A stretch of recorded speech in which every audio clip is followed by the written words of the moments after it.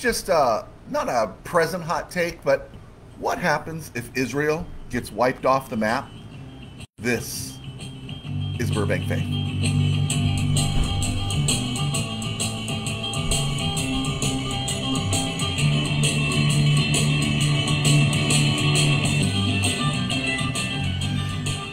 From the studios of the RamCave in the home of the Camellias, I'm Joe Tarosian, and this is the Burbank Faith virtual Good Morning for September the 13th, 2024. As always, we are praying for our young people. This is episode number 309 of a ministry without parole. As always, we are praying for our young people, and this is today out of Colossians chapter 3, verses 1 through 3. I opened that thing today, the opening at the top there, with what people would call a hot take. What would your faith be? Where would your faith be? What would you think? What would happen if Israel was destroyed?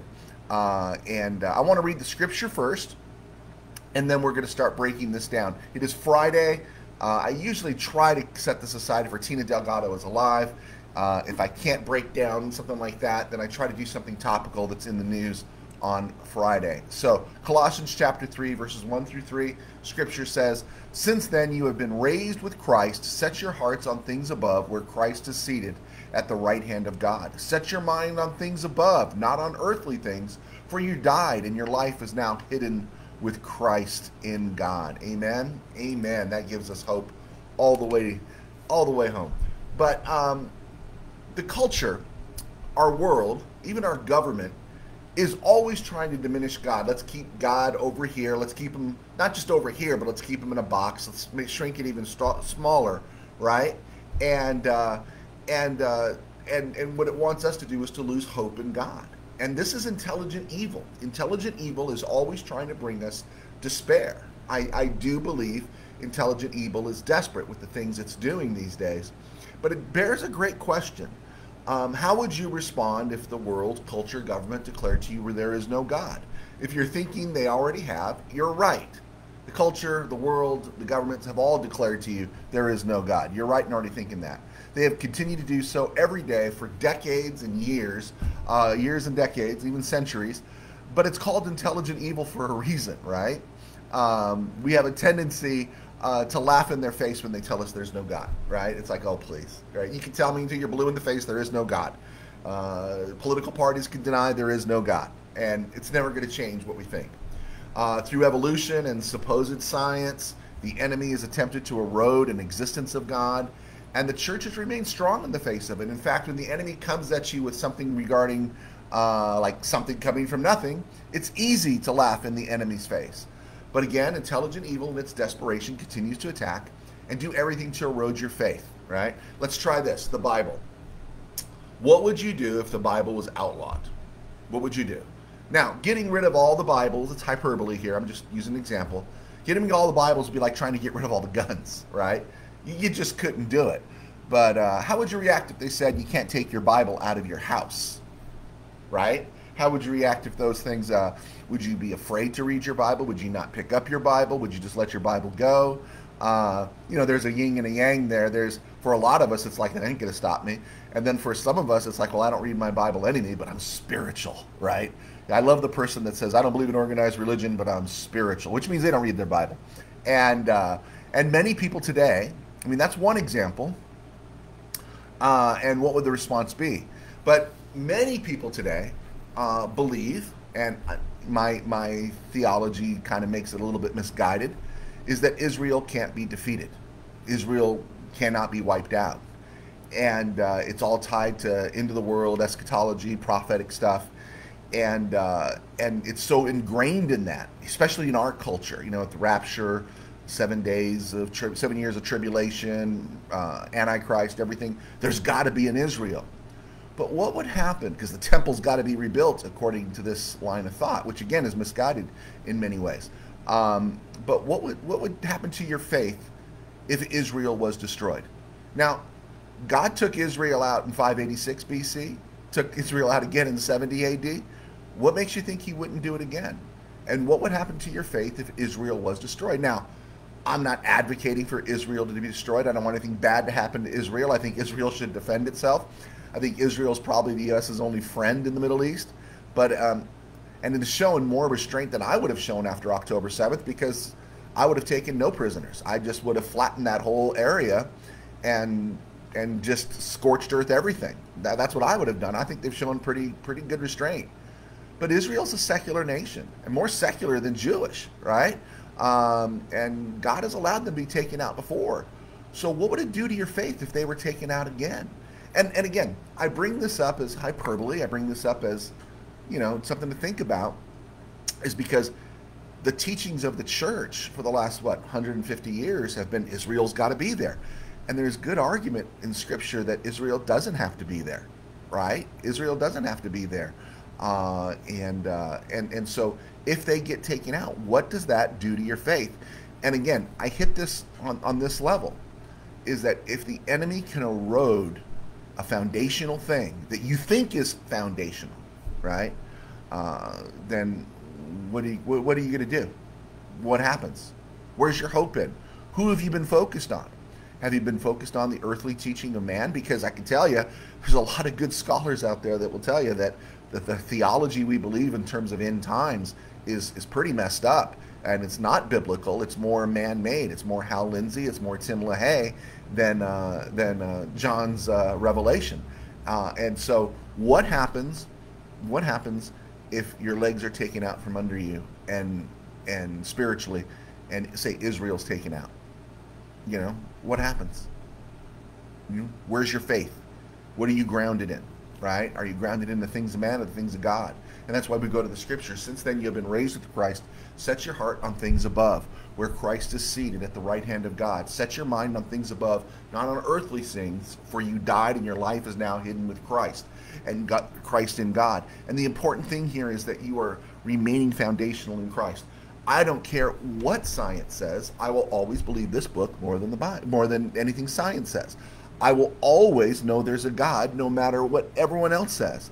And my faith is not going to be rocked if something happens in the world, like, say, Israel's taken out, which, again, is so foundational with so many systems here in the West. It's not going to be taken out. It's not going to be rattled. But a lot of folks' faith would be, because we're not dependent on this, and we're not focused on God above. We're focused on the things around us. And that's where the enemy can take us out. And I'll put that in the micro. Your child comes out and says, they want to live an alternative lifestyle. The rainbow folk got their hands on them.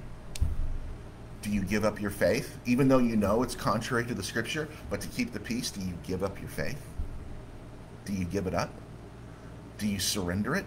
Is it TBC? Is it theology by child? Is it like, I'm going to believe because my child believes this now. That's what I'm going to believe. I'm going to go against what Scripture says because it's what my child believes.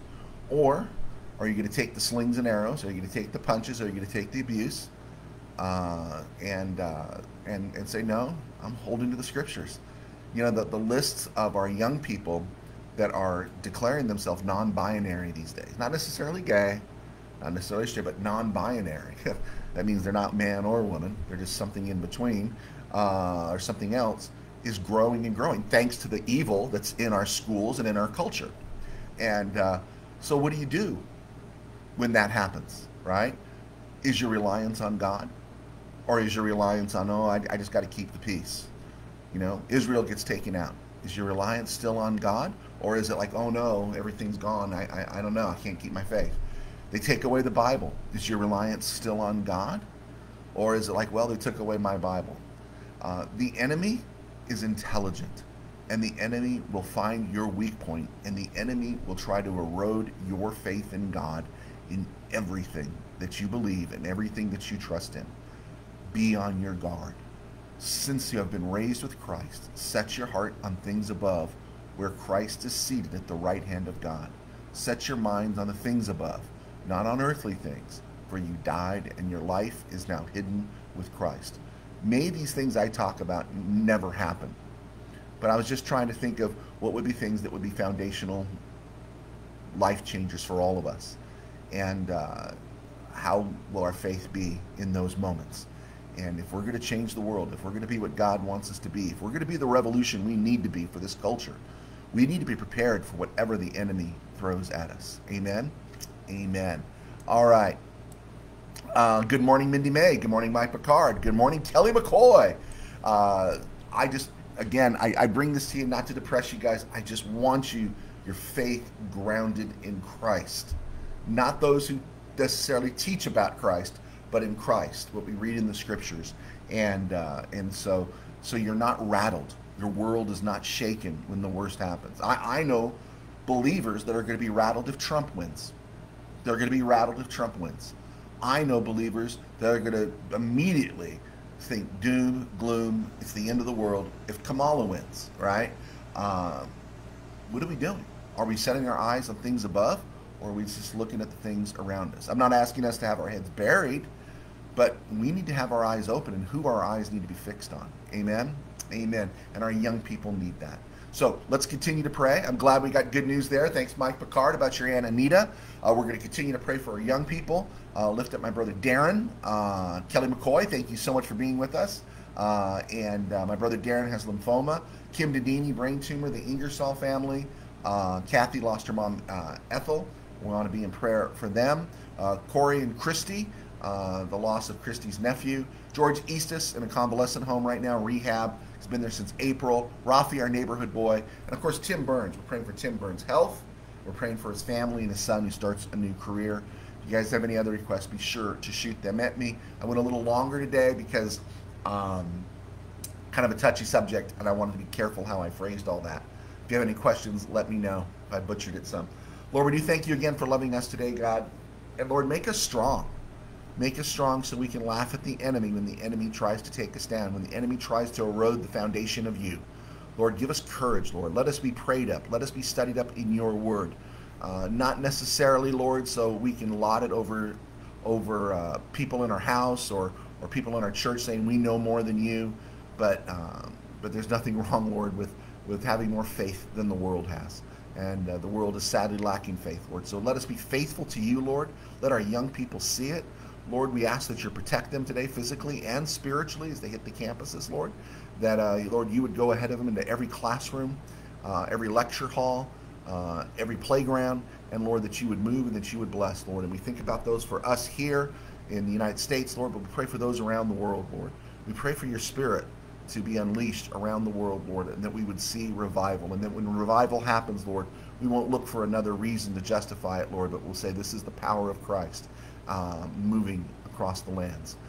So, Lord, find us faithful in everything that we do. Lord, we pray for the needs on our board here. Lord, we continue to pray for Mike Picard's Aunt Anita, Tim Burns' health, Rafi, George Eastis, Corey and Christy. Cindy is a woman who's facing brain surgery very soon. We pray for the Ingersoll household, Kim Dedini, my brother Darren, and so many others, Lord. We just thank you for loving us and the hope that we find in you. In Jesus' name we pray. Amen. All right, cool. Thank you so much. Good morning, Dee Dee. All right, got some folks here that we haven't seen for a while. Thank you guys for being here. Please do hit the like button, the share button if you can, and feel free, because I touched on some touchy things today, but felt the need to get those things out there. Don't fall into despair when the world tries to erode the foundations of your faith. All right, keep going forward. Amen. Amen. All right, we will see you soon. We'll be back Monday. God bless. Take care. Bye.